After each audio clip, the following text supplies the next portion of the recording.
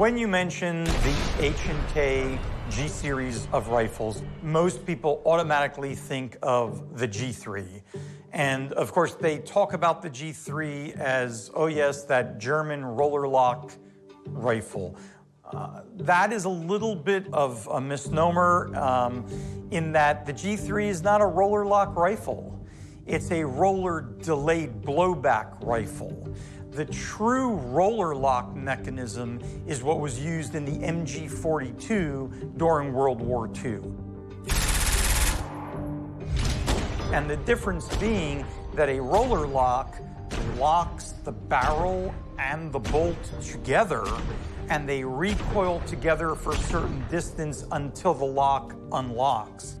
The G3, the barrel does not move.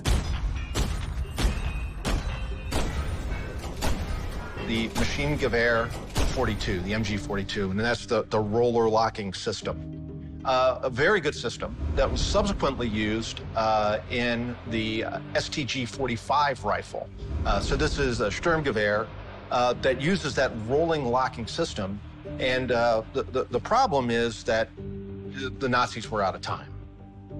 And at the end of the war, of course, most of the German manufacturing capability of implements of war was dissected and split up and actually even sent out of the country. Most of the factories were sent to either France or the Soviet Union. And one of the designers at Mauser, along with one of his cohorts, went to France with what was the Mauser company.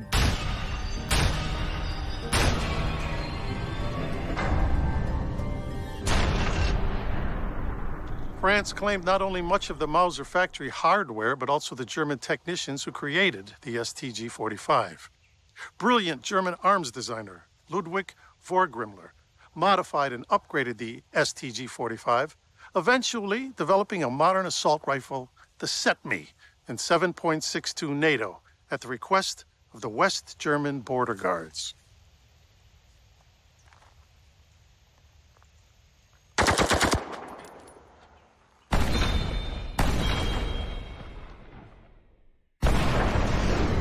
Coming out of World War II, Germany obviously lost, but they did succeed in creating kind of a new classification of firearm that the rest of the world wanted to get their hands on.